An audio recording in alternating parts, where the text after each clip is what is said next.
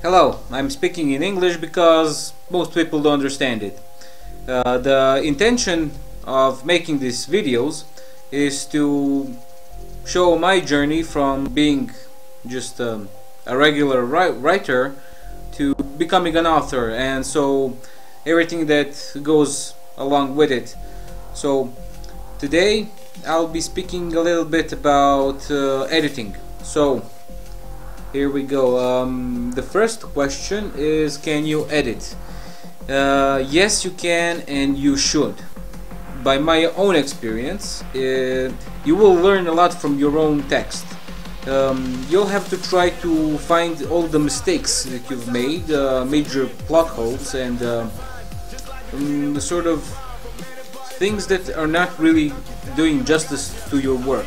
You want to get it in order, to sort of polish the pages and actually improve the quality of your work. So if you want to edit, you should edit. You should really read your book after you're done and try to correct everything that's wrong with it. So give it a go, okay? But here's the other thing. Most writers are very subjective to their own work. I mean, of course you like your book. I mean, you like it, every single thing, even the mistakes there are. So that's why you need people. You need people who will be kind to you and to your work, who are going to love your book and actually help you improve your writing style first, and then help you improve the quality of the work. And that's the purpose of editors, of professional editors. Their duty is to read your novel, analyze it, but not just that. They have to here's the thing, how they work. They analyze every word, okay, and they question things. Is this a good word? Could you use another word, something different, something that will make a bigger impact? They're, words. This is what you use. This is your tool to sort of convey information, to tell a story, to make it interesting. A play of words and stuff like that. So editors have to bring more value to your novel. So if it's on the 100%, they should bring 60%, so it's 160%. So it's not just a good book, it's a great book, and something you should really be proud of. So who can edit? People think that usually you need a lot of money to hire professional editors, but so what qualifies as a good editor? Maybe you don't need a professional, so maybe there's that option. I've been lucky to find people who loved my book and wanted to help me, so they did it for free. So somebody who can edit, people who are well read, people who know a lot about literature and what qualifies as good writing. People who read tons of stuff, tons of books. They should be skillful enough to point out where you made mistakes, when your flow is not going great, because sometimes the construction of words and the construction of the paragraph may not be as readable as you think. And so when they organize or reorganize or rewrite or give you suggestions, they're trying to make you correct this in order for the whole paragraph or a page or the whole novel to be gentle, easy for read, entertaining, fun, that there are no dead words, word count doesn't mean a lot of thing, if you're not saying something purposeful. If there's a word like sky is blue, Well, why is that important? If there's no importance of that, that's a dead word. You should probably delete that. So how do they edit? They give you suggestions. They will read, analyze first a word, every word. They're going to analyze every word. What's the purpose, the quality of the word? Is it known for the general public and audience? Will the reader understand what's that word means and what it should portray? And then they will going to expand that on a sentence, and they are going to ask the same questions. Is the sentence well constructed? Is it useful? What does it say? What does it mean?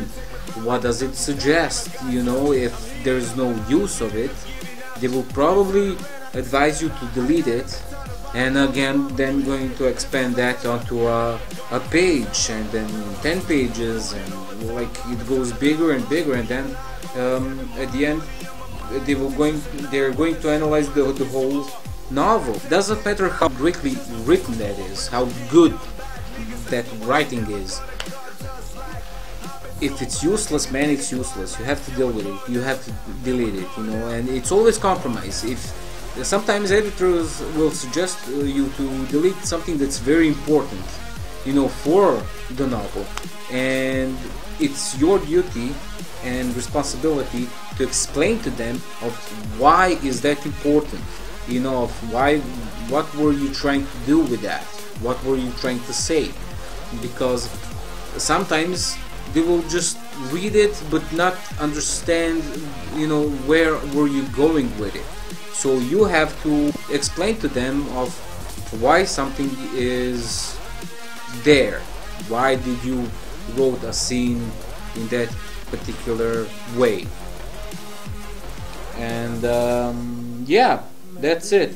That's what editors do, and you absolutely need them because, well, as I said, they actually bring a lot of value to your work. They will polish it, they will give these changes, they will suggest, but you have to write those changes, you have to make those changes. They're not going to take your novel and say like, okay, you sit back, chill, we got this, and go and rewrite your book. No, that's not their job. That's your job. You're a writer, you're dealing with words, so they will just give you a text. They will return your text with all these comments and bubbles and everything, on the margins. And they're gonna give you that, and you're gonna read it, and then you're going to make a compromise. Either you're going to accept their advices or not, because it's up to you. That's your work, it's your decision, and at the end you are going to benefit from this. And of course you're learning in this process. Always you're learning and you're becoming better. You're seeing, oh well, they suggested this, maybe they suggest you, hey, can you expand this paragraph and write about it a little bit longer, because this is important thing, and if a reader reads it for a longer time, he's going to think, oh well, this is probably important, because look how much time and effort he gave to this little thing, so this is not just a meaningless sort of paragraph information, and of course they're always gonna throw you a ton of ideas, and you're going to give them ideas, and you're going to work together in order to make a really good novel. And so this is the purpose of editors, and don't underestimate a good edit. You're going to hate it because many times they're going to offer you some suggestions that you're not going to like, because they go against what you were doing and saying and storytelling, and yeah, you're gonna hate them. But again, if you pause and think, maybe they have a point.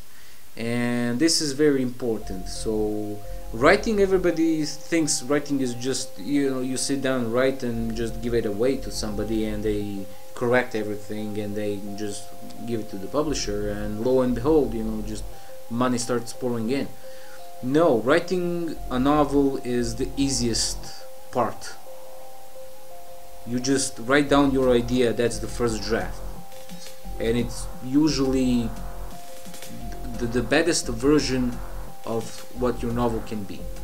And when you start employing editors and you start editing, you're always correcting, you're always polishing, you're always making it more perfect, more better.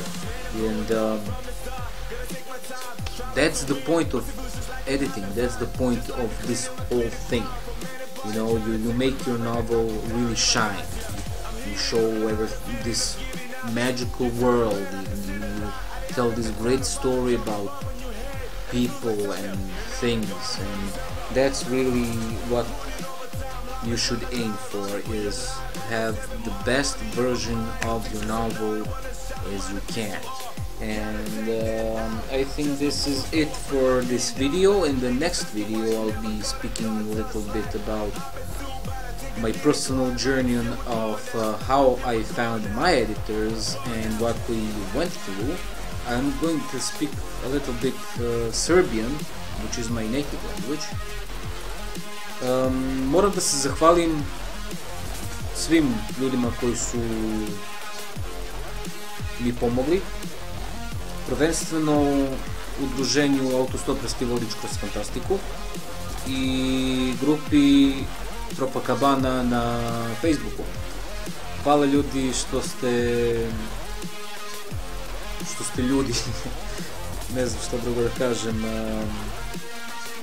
Stvarno, onaj put kad sam podelio video sa vama, čoveče, ne znam, puno vam hvala što ste mi pomogli i naravno hvala udruženju Autostoperskog vodiča kroz fantastiku, svim članovima i svima koji su mi izašli u susret kada mi je pomoć trebala. Ovaj video ili šta već posvećujem vama. Tako da, until the next time, take care and bye.